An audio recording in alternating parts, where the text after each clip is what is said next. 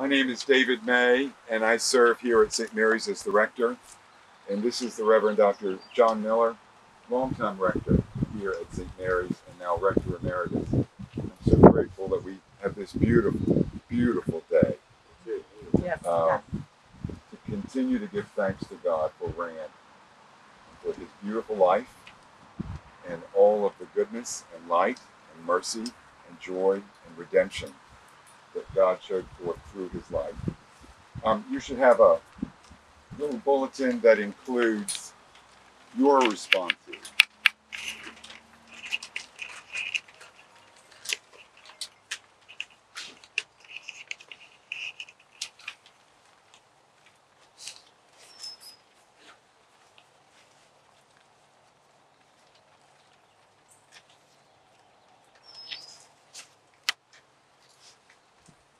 I am the resurrection and the life, saith the Lord. He that believeth in me, though he were dead, yet shall he live. And whosoever liveth and believeth in me shall never die. I know that my Redeemer liveth, and that he shall stand at the latter day upon the earth. And though this body be destroyed, yet shall I see God, whom I shall see for myself, and mine eyes shall behold, and not as a stranger. For none of us liveth to himself, and no man dieth to himself. For if we live unto the Lord, and if we die unto the Lord. Whether we live therefore or die, we are the Lord's. Blessed are the dead who die in the Lord, even so saith the Spirit, for they rest from their labors. Let us pray. O God, whose mercies cannot be numbered, accept our prayers on behalf of thy servant Rand, and grant him an entrance into the land of light and joy in the fellowship of thy saints. Through Jesus Christ, thy Son, our Lord, who liveth and reigneth with thee in the Holy Spirit, one God, now and forever. Amen. Amen.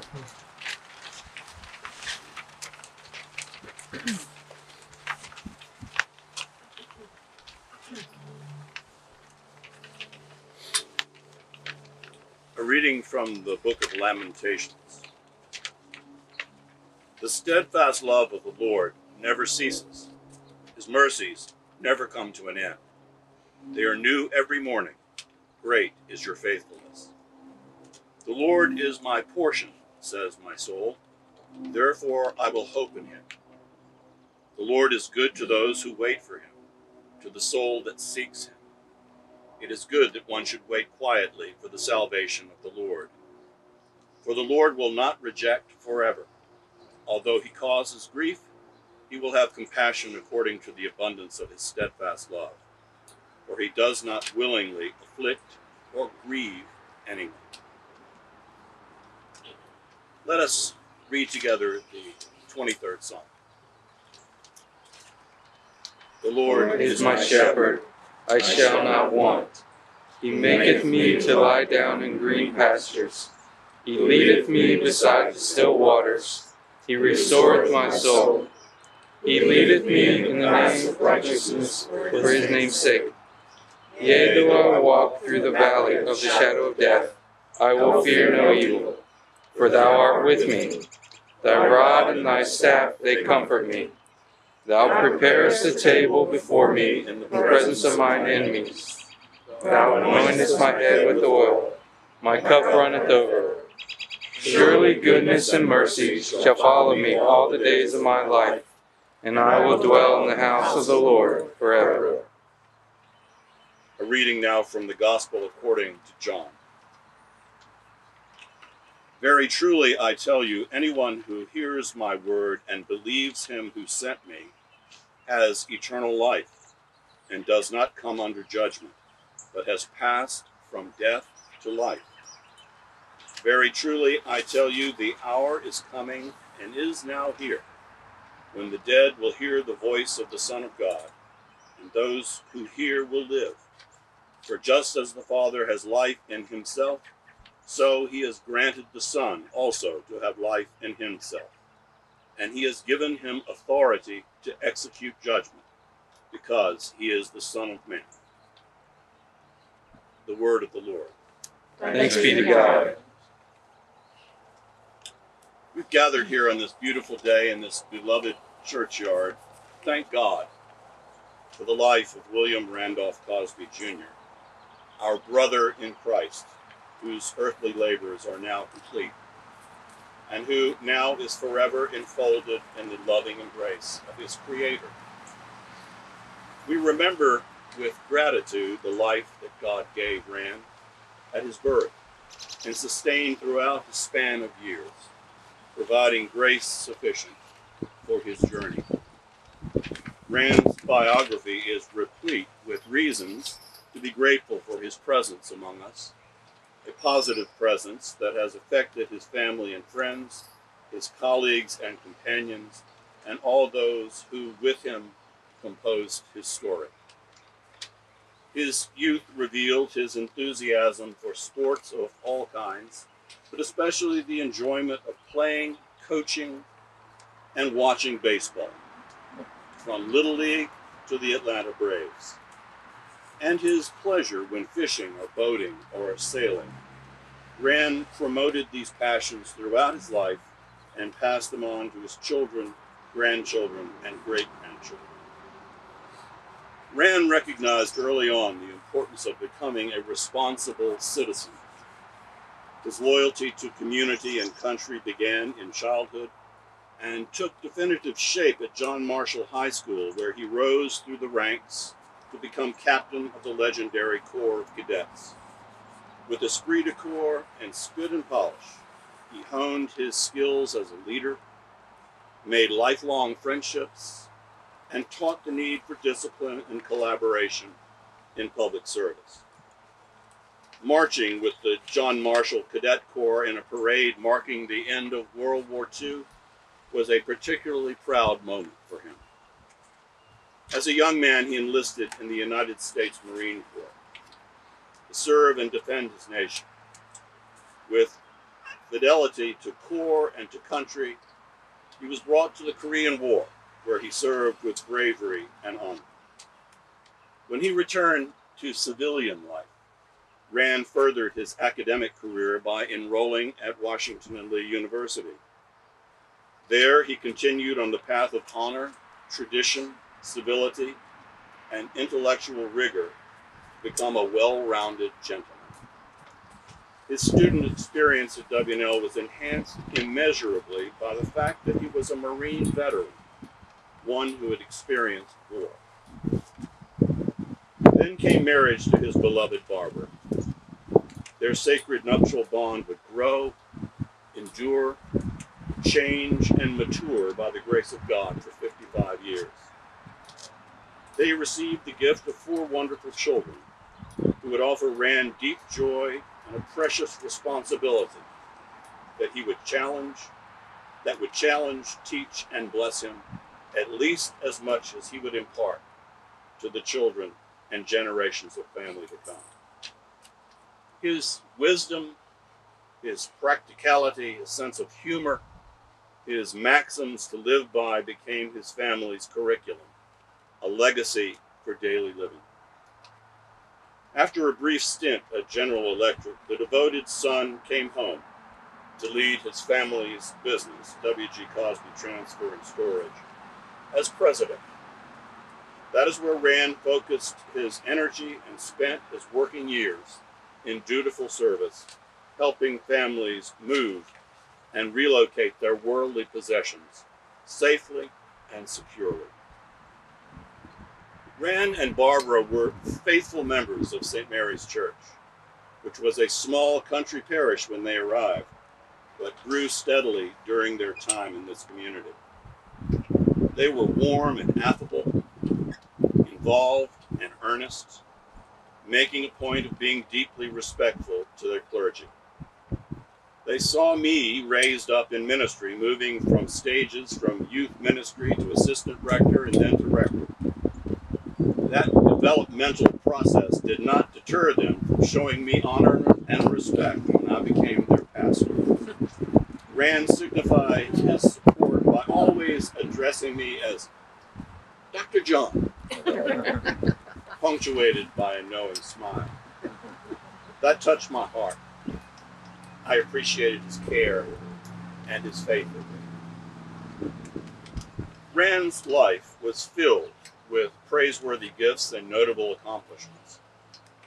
Also, like all human life, his life was beset by serious challenges and impediments. The powerful undertow that pulls at us all and threatens to undo us can only be overcome by the grace of God. Rand's life needed the outstretched hand of rescue, which took the form of the loving intervention of his children to reach a place of safety. Their love was the incarnation of God's eternal redemptive love, which is the power we all need, the power that makes us whole. With utmost care, sensitivity, truthfulness, and loving hope, Rand's children helped him become what St. Paul called a new creation. He stepped forward into that newness of being, beginning a process of transformation that would proceed into 32 years of reaffirming one day at a time the way of recovery and health. That kind of transformation is what we witness to and celebrate today. It's called resurrection, the very same power that raised up Jesus from death to eternal life. Rand claimed the power of new being that God offered, and he became a man with a renewed vitality focused on the good of others. He invested himself in helping those in need to grasp their own Easter moment and encourage them to stay the course. God's gracious transformative power granted him the serenity to accept the things he couldn't change, community. In addition, he became a key participant in the St. Mary's Seniors Group, relishing his time of fellowship, lunch, and learning with friends old and new. He devoted himself to a refreshed, deeper life in worship, mission, and ministry in this parish. And that vitality spilled over into the outside world beyond the walls of these church buildings and these grounds, to delivering meals on wheels and providing nourishment for the hungry and help for the homeless. Rand's life was a witness to God's power of resurrection. His transformation made manifest the Easter hope of new being, both in the now and in the realm of eternity. Rand's presence among us became a light on the possibility of renewal and drew us more and more toward the eternal life that he now fully enjoys. That is good news. That is good news for all of us. May God grant him eternal serenity and remember him with love forever. Amen. Amen.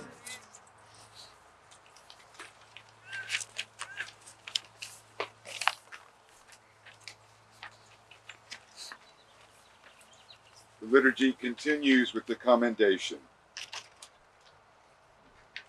Give rest, O Christ, to thy servant with thy saints, where sorrow and pain are no more, neither sighing, but life everlasting. Into thy hands, O merciful Savior, we commend thy servant Rand. Acknowledge, we humbly beseech thee, a sheep of thine own fold, a lamb of thine own flock, a sinner of thine own redeeming. Receive him into the arms of thy mercy, into the blessed rest of everlasting peace, and into the glorious company of the saints in light. Amen. Amen.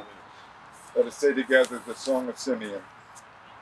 Lord, you have now set your servant free to go in peace as you have promised. For these eyes of mine have seen the Savior, whom you have prepared for all the world to see, a light to enlighten the nations, and the glory of your people Israel. Glory to the Father, and to the Son, and to the Holy Spirit, as it was in the beginning, is now, and will be forever. Amen. Amen. In the sure and certain hope of the resurrection to eternal life through our Lord Jesus Christ, we commend to Almighty God our brother Rand, and we commit his mortal remains to the ground. Earth to earth, ashes to ashes, dust to dust. The Lord bless him and keep him. The Lord make his face to shine upon him and be gracious unto him. The Lord lift up his countenance upon him and give him peace. Amen. And now let us pray together in the words our Savior Christ has taught us. Our Father, who art in heaven, hallowed be thy name. Thy kingdom come, thy will be done, on earth as it is in heaven. Give us this day our daily bread, and forgive us our trespasses, as we forgive those who trespass against us. And lead us not into temptation, but deliver us from evil. For thine is the kingdom, and the power, and the glory, forever and ever. Amen. rest eternal grant to him, O Lord, and let light perpetual shine upon him. May his soul and the souls of all the departed, through the mercy of God, rest in peace. Amen. Amen. The God of peace, who brought again from the dead our Lord Jesus Christ, the great shepherd of the sheep, through the blood of the everlasting covenant, make you perfect in every good work to do his will, working in you that which is well-pleasing in his sight. And the blessing of God Almighty, the Father, the Son, and the Holy Spirit, bless, preserve, and keep you this day and forevermore. Amen. Amen. And go in peace to love and serve the Lord. Alleluia. Alleluia. Thanks be to God. Alleluia. Alleluia. This concludes the liturgy at the graveside. You are certainly welcome to linger here in this beautiful place as long as you wish. God bless you all. Thank you.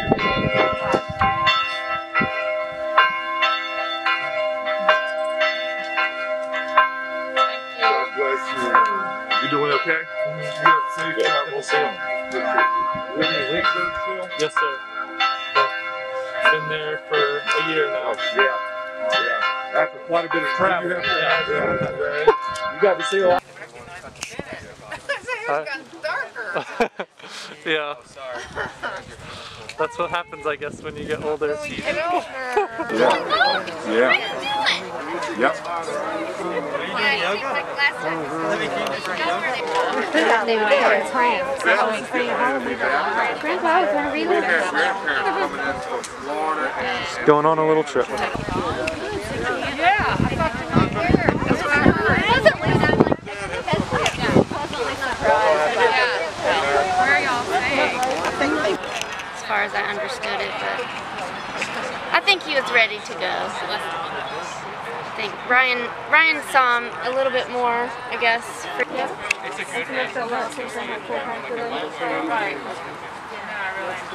almost feel like it makes it easier because time is...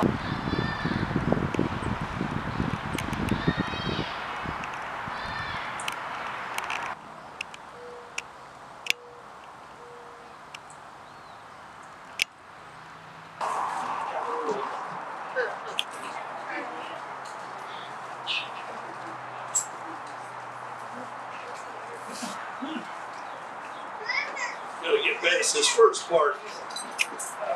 1957 was a momentous year. Besides me being born, that guy right back there was born. 2 months before I was.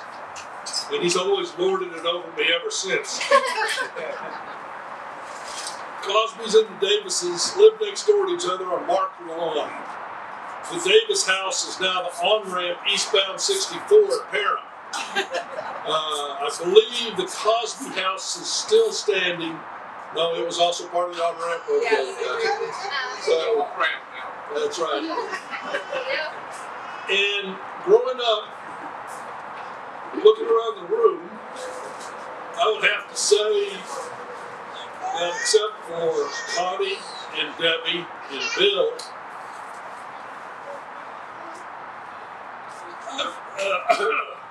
I probably knew Red longer than anybody in the room. My parents were divorced when I was 6, 7, and the like.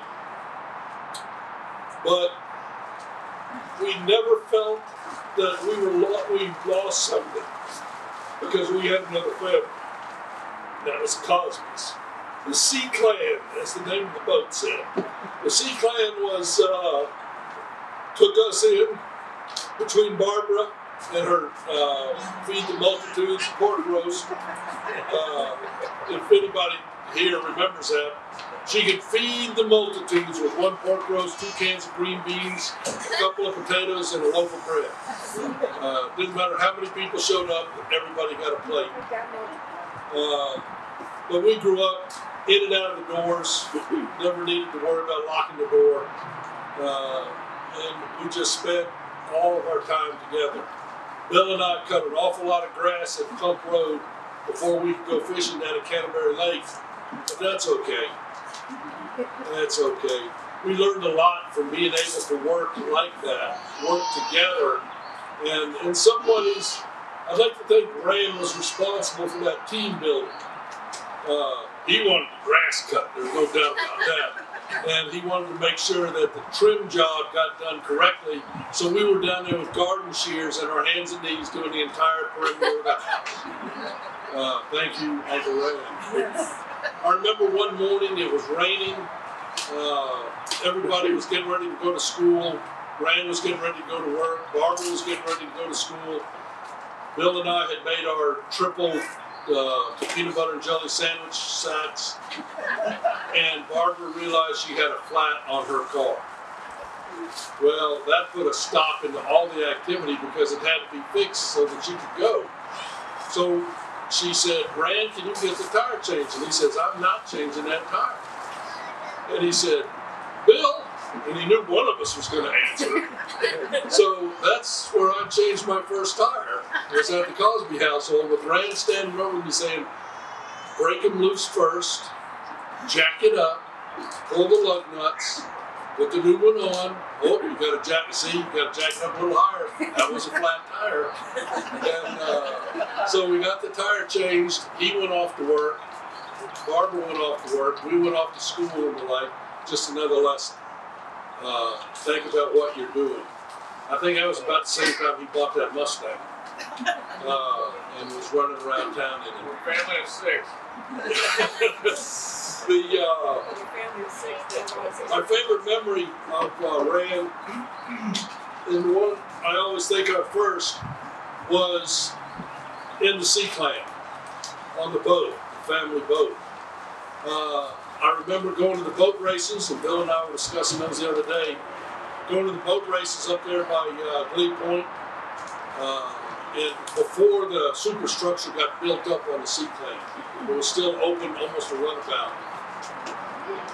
And the memory is Rand in shorts with those knobby knees hanging out, a pair of beat up ratty shoes, and a t-shirt and that white bucket hat on top of his head.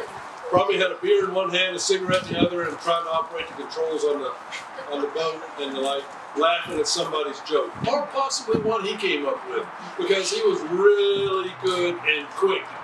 And that's why I know that all 4 of the junior Cosbys picked up their speed and wit from their dad.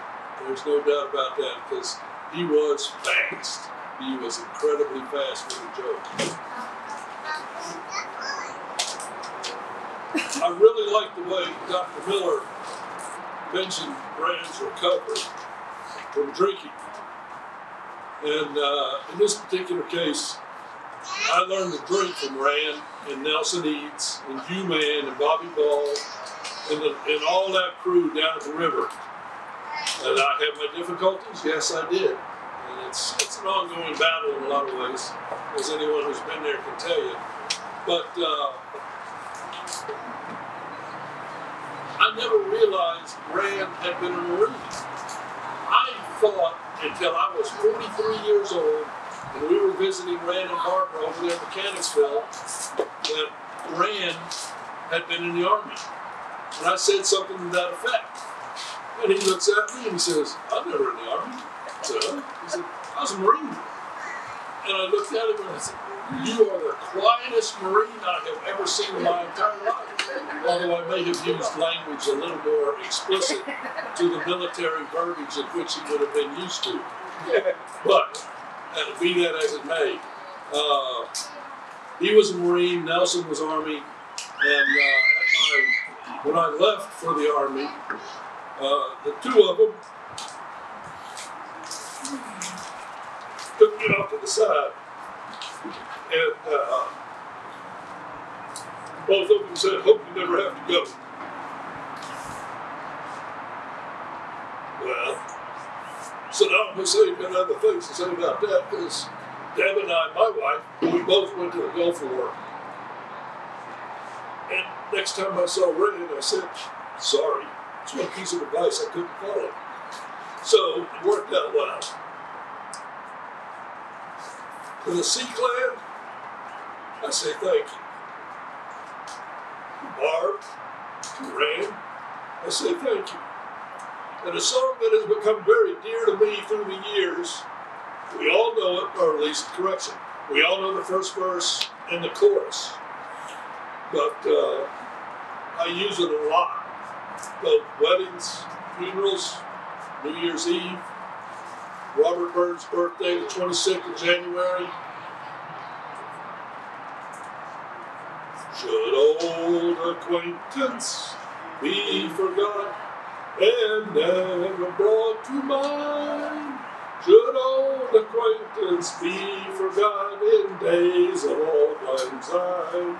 For old lang syne, my Joe, for old lang syne, we'll take a cup of kindness then, or days of old lang syne.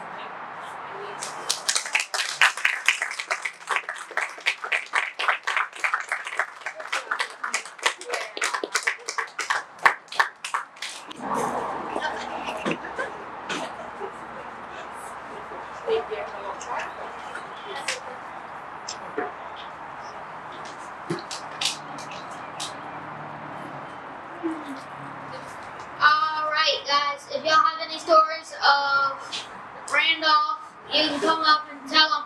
But I'm going to tell the first story. Okay. Before Randolph died, a few months or years, I'd say, we went to his birthday party where I first met him. He couldn't blow out his cake. I was like, why can't he do this? It's so easy when I do it. When he took out his teeth, me and my brother had the weirdest expression. We were so surprised, and Mom started dying laughing. I couldn't figure out what just happened. It felt like my mind had just gone through total blackness. I couldn't see the hope anywhere. I couldn't see hope.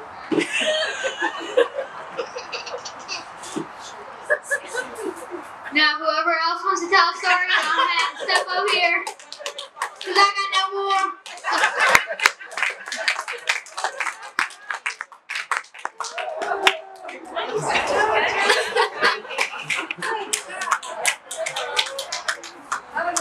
Kitchen on Pump Road. He used to wear these cashmere fuzzy sweaters.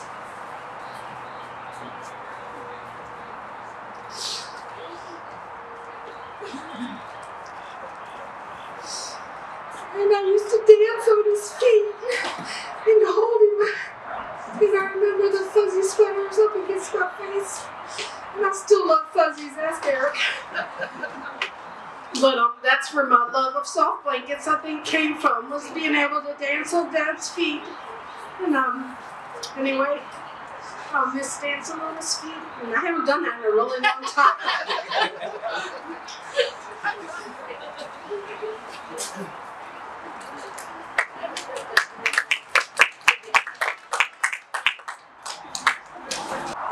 All right, I'm going to ask some people to fill in the details. Can y'all hear me? It doesn't even sound like it's working. 16.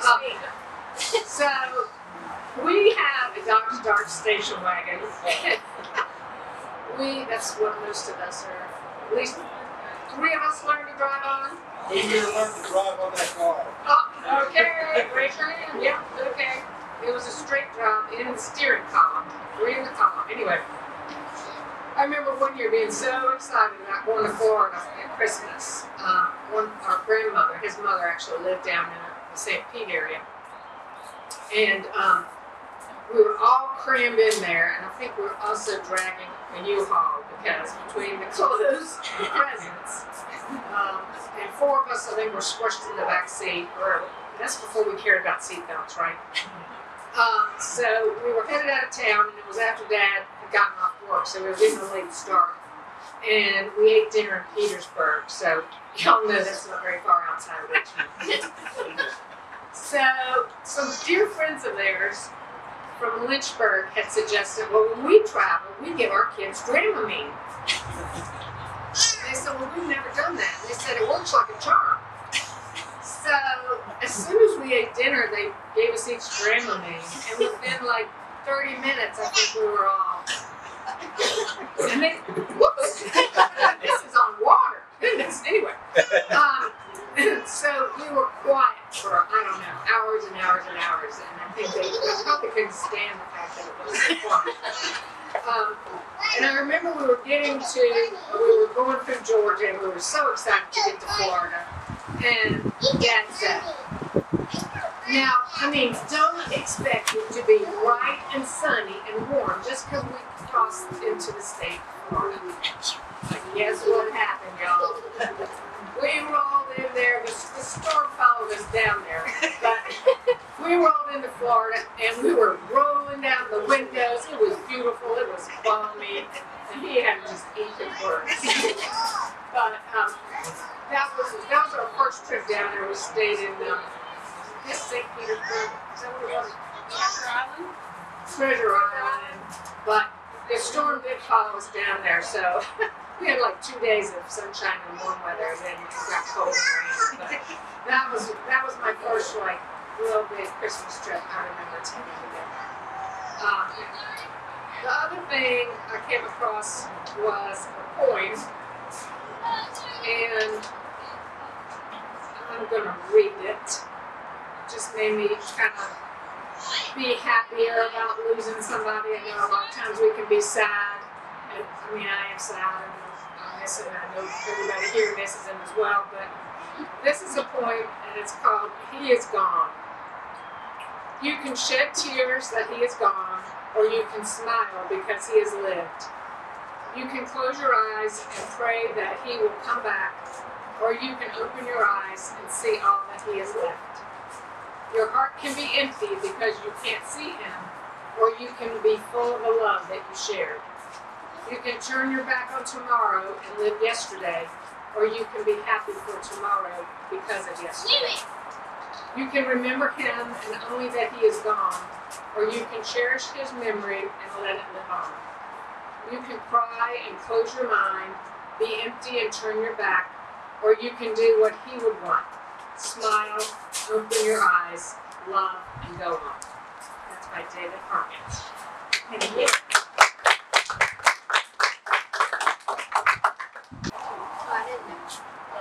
So I guess during the service, We need to raise it up. Hold on to it. You can hold it. Yeah. during the service today, they mentioned how much Grandpa liked baseball.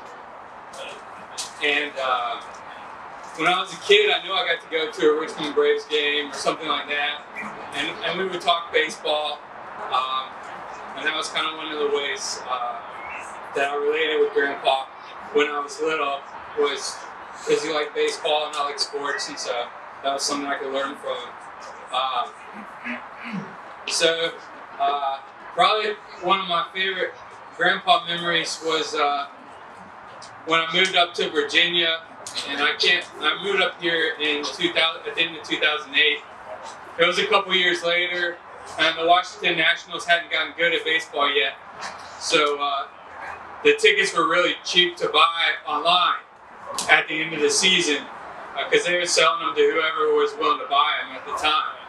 And so I got 2 tickets. I asked Grandpa if he wanted to go, and we drove up to Washington one Sunday morning, and job was going well. He wanted to pay me back for the tickets. I said, no, I got the tickets. He said, well, at least let me buy you a meal or something. So we stopped at Cracker Barrel on Sunday morning. So, I mean, we got very well fed. And then we headed off to Washington. And he was telling me about how the last time he had been to a baseball game in Washington, it was with Granny, and they rode the train up to watch the Senators play. So that was before I was born. It had been a while, to say the least. And so we get to the parking lot, and they actually had a bus that we could get on to where they took us right over to the front of the stadium, so we didn't have to walk too far or anything like that. And we get to the game, and he kept asking me, do you have the tickets? Do you have the tickets? Well, they were on my phone, because, you know, it was like one of those things that they could scan. And he's just like, get the tickets out. And so I was like, oh, here's that. He's like, what are these? And I'm like, just follow me. We'll go in. And like I said, the tickets were really cheap.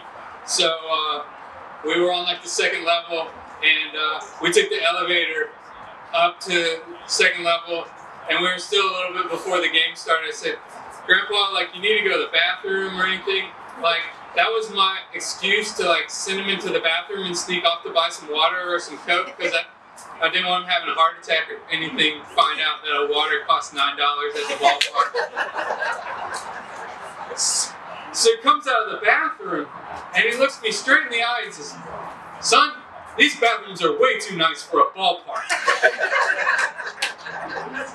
And yeah, I mean, we had a great day and a good ride home, but that was definitely one of my favorite grandpa memories. Tell the date. Yeah. Valentine's Day. Okay, so everybody in this family that's an adult, except for Uncle Bill, thank you, Uncle Bill, for not trying to set me up. I think everybody else has had a friend that knows a friend at some point. They tried to set me up on a date. So Grandpa had a friend from AA that had a daughter, and he just figured, you know, you're single, you should meet this young lady, and he was willing to be a wingman, which, I mean, if you've never had a wingman experience with your grandfather, it's a pretty unique experience. But he kept asking me, you know, I was in outside sales, so I was traveling out of town a lot at the time. When are you going to be in town? You need to be, I'm sorry, her name is escaped. So every week at AA, you know, come back up, you know, when is he going to be in town? When are we going to do this date? So finally he says, are you available on Tuesday next week? And I was just like, oh, I'm not going out of town next week. Sure. You know, he was very persistent. It took me a day or so, and I looked at my calendar, and I said, oh my gosh, Tuesday is Valentine's Day. Okay, so, but Grandpa did all the hard work. He picked the restaurant, which was the Outback Steakhouse down on Broad Street. He picked up both the ladies, you know, the mom and the daughter, and drove them over to Outback. It was like 5 o'clock. We met there on Valentine's Day. The parking lot is totally full. Like, I mean, you almost had to park at Hooters across the street. Because that would have been an even more interesting day, perhaps. But nonetheless, we get there, and of course, like, you couldn't make a reservation, right? So we put our name on the wait list. And they're like, oh, it'll be about an hour. Fantastic. So, you know, they were very nice and hospitable here at this Outback on Valentine's Day. And so they brought these little samples of bloomin' onions in these little cups with the sauce and everything. So, I don't know, Grandpa and I were making some jokes about bloomin' onions, and Australia, it was just falling flat. I mean, we were not connecting. I'll just put it that way. And so Grandpa goes, well, do you want to get your date of beer? Okay, I guess I could do that. You know, I was trying to be respectful and everything, and the fact that he met this lady at Alcoholics Anonymous. It's like, okay, if he told me, is that permission? You know, oh yeah, sure. So I got her a beer too, so we were having a beer. So we're going through dinner, and yeah, the beer was gone. He said, do you want to get a second beer? So I was like, okay. So we get to pay. The ladies had a coupon. On Valentine's Day. Oh, well, it was just like a discount if you spent, I don't know what it was. So I'm like, no, I got this, don't worry about it, you know. So, hey, thanks for the coupons. Anyway, so I'm driving back out to the West End. He's going back to Mechanicsville with the ladies, and this was pre-stroke. He said, Ryan's not very good at follow-up. So you may not hear from him. So he covered for me again. And, so he was always really witty with stuff like that, and quick to like take a joke and stuff. There was, he was the one that made it fun, for sure. I mean, we could have been with any two ladies, I imagine. Would have been equally as fun. So that was two grandpa memories from being an adult that I would never have had if I had never moved to Richmond. That's right.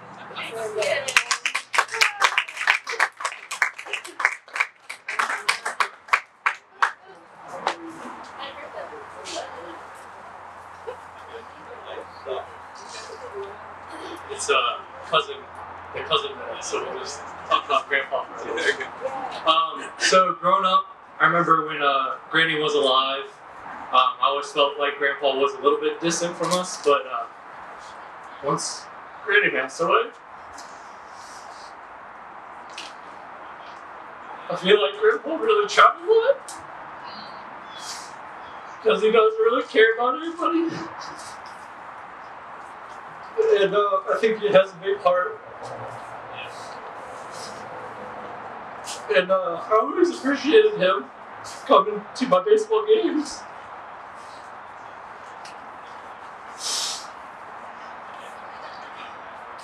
And I know also when Granny passed away, he would invite Bethany and I over in the mornings before school, so we'd wake up earlier, which as a child, you know, you're not trying to wake up earlier for school and you already have to wake up early. But we'd wake up earlier and get dropped off at Granny and Grandpa's house, off of, I think it was Shady Grove, was it? I forget the names of the roads. But, you know, Grandpa would try to whip us up a good breakfast, which, you know, good, I guess, is a word that can be used in lots of different ways. From an effort standpoint, I'd say it was good. From a taste and how old are these peaches, Grandpa? Standpoint, they weren't so good.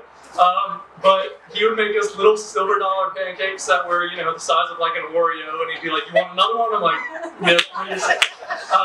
And he would cook us some Spam with some questionable pieces of hair inside of them, and, you know, things like that. And so, growing up, had a lot of good memories of Grandpa. You know, bringing us to school in the morning, talking to us, telling us stories, and his different catchphrases like, "Hey, we're off like a herd of turtles," and, you know, things like that, making remarks about people or things, and it was always funny listening to him, and I always told my friends that my grandpa was one of the best people for telling stories, and just listening to him was always a blast. So I know we all miss him and appreciate him. And just wanted to say a little bit about Grandpa.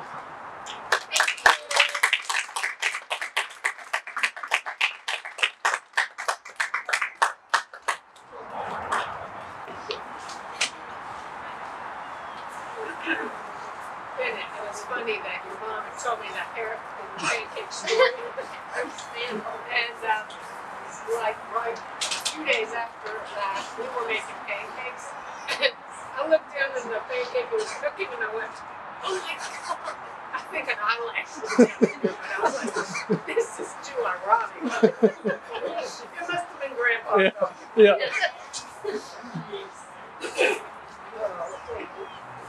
Yeah, like Dave Clark and Yeah. Hard to compete over that.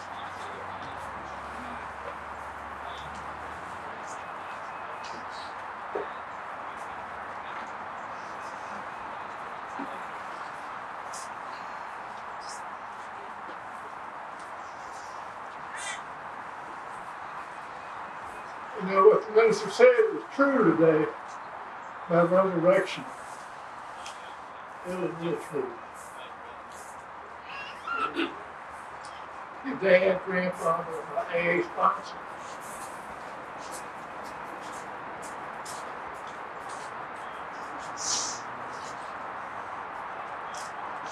They had a real big heart. And a lot of times they were scared to show it. We're all scared to show it a lot of times. But they have a real big heart.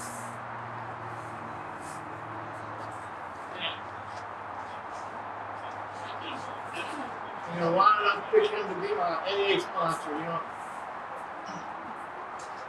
And Hunter mentioned having some difficulties, yeah. Something gets a hold of you like that. It's different. I'll let us feel it later. Truth, my life was just starting. Randy was one of the first people I met in AA. And it took all the courage I had to ask him to be my sponsor. I'm going to tell you, it took all the courage I had.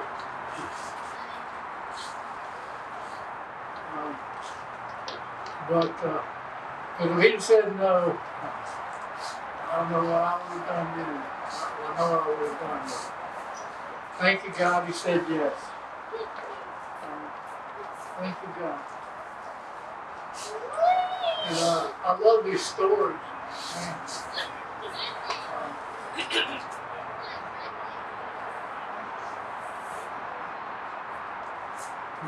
It was funny, you know. Connie and I were talking that Hoagie Carmichael could have been her step-grandpa. And then later she run into somebody who family was friends with Hoagie Carmichael or something. I mean, some random person. You know, I've come to the conclusion that we don't meet people in our lives by accident. You know, there's a reason that we all come together. And so there's a reason Randy and I came together, because we saved a life.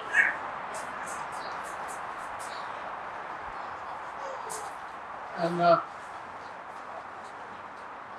you know, I went to Africa on a mission trip later in recovery, and I remember he didn't think too much of that. What in the hell are you going to Africa? What a waste of money. And but for me personally, that was gave me sort of the courage to take an AA meeting. When I got back, take an AA meeting to the Monkey Regional Jail up in Hanover County. I did that for 10 years. And Randy went with me for, I forget how long, 2 or 3 years, till it wasn't too long before he had his stroke and I guess. But I remember him saying, you know, the only deals he had in jail was when he'd go bail out one of his employees from the moving company before that. And he just was surprised. Just surprised he'd go into jail talking to these people. But you know, it gives people, he did that for 2 or 3 years, you know, and it gives people hope too. Have really lost a lot of hope. He did that Meals on Wheels. He did a little bit of that tutoring kids in Hanover County schools. He was active in the Ruritan Club. So anyway, I miss him. And I guess that's it. I'm looking forward to seeing him again. I'm telling you the truth, I am. So I love your mom too. I love your mom as well. So anyway, I'm done. Thanks. Thank you.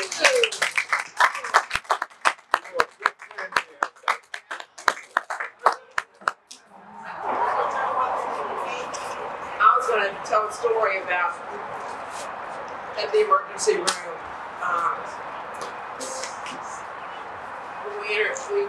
The ambulance took Dad to the emergency room that Friday night. And he wasn't doing so hot, but I fully expected that we were going to move him into assisted living that Monday. So they got him all hooked up to everything. And he got the thing on his finger. The nurses can help him with that. Oxygen. Yeah. Can you speak into the mic side? Yeah, so he's got the oxygen thing on his finger. He's got, IVs in his arms, and he goes, am I going to have to wear this thing for the rest of my life? I'm like, no, Dad, it's just, they're just trying to make sure you're doing okay. He goes, can you make all that beeping stop? It's driving me nuts. I'm like, Dad, it's to, monitor, make sure you're okay. I can't make it stop. Why are you always so patient?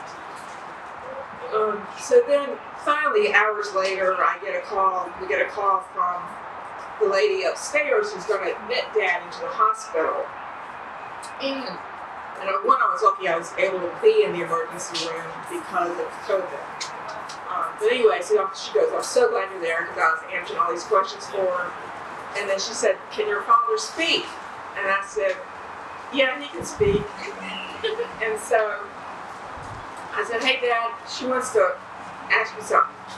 He goes, this is William Randolph Cosby. I want some soup, just not tomato soup.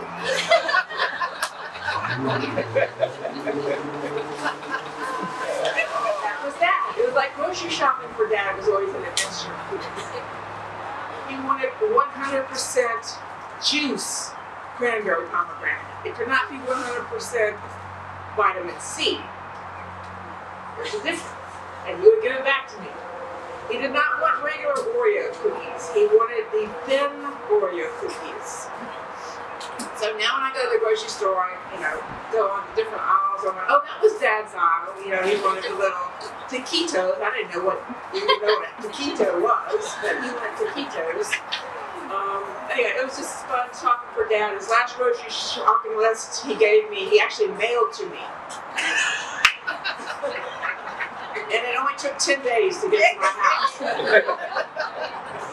But anyway, Dad was hilarious. I mean, I remember when we were little, he taught me the German word for bra. It's called Das was talking from flopping. He was very strict with us children too. Bill tried to run away one time. I think he had his pillow under his arm and his little pack. And he runs into Dad on the way out. Not good timing. And Dad goes, oh, where do you think you're going? He goes, I'm running away. He goes, no, you're not. You're grounded. Anyway, that was Dad. He said when you're done being grounded, you can run away. Okay, when you're done being grounded, you can run away. I was telling the table, when I got through teaching, I thought I might want to work for the moving company because the sales manager there asked me if I would, but Dad didn't want to hire me. He said, you couldn't sell Girl Scout cookies. Okay, so you're going to have to take 2 days worth of psychological testing.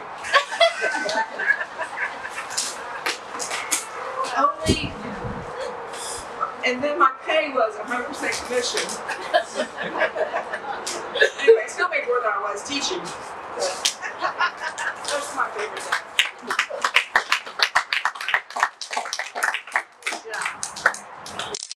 I just have a couple ones, and they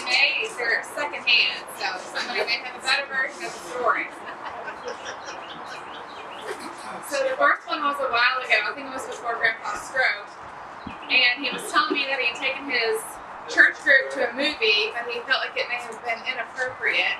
And I asked him, he said nobody thought it was funny except for him.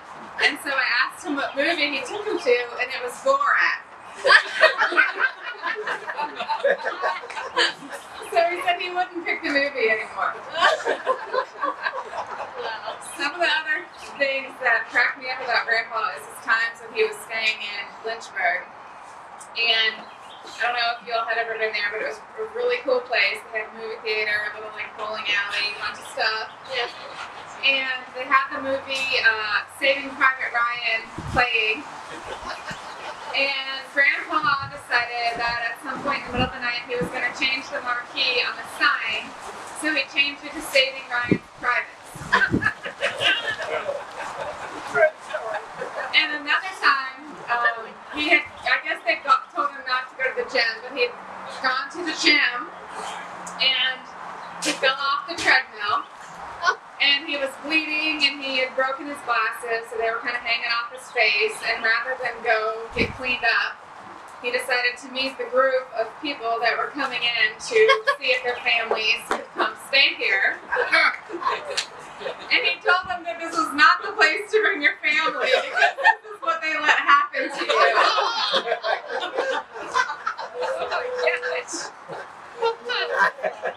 He was always messing around in that place. And nobody has talked about Grandpa's favorite pastime of sunbathing in the nude on his balcony. All right, anybody else have any stories? I don't know how you top those. How about when we went over to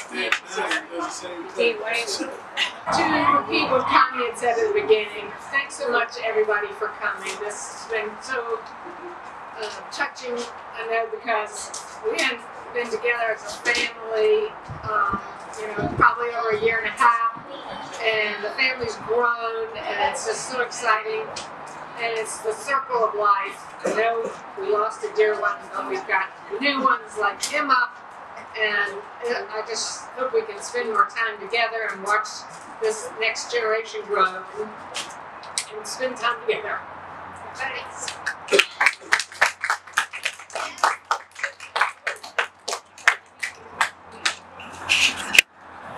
And be safe, everyone. Get home.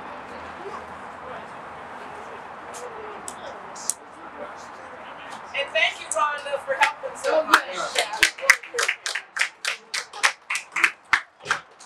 Thanks, Eric, for the microphone and music.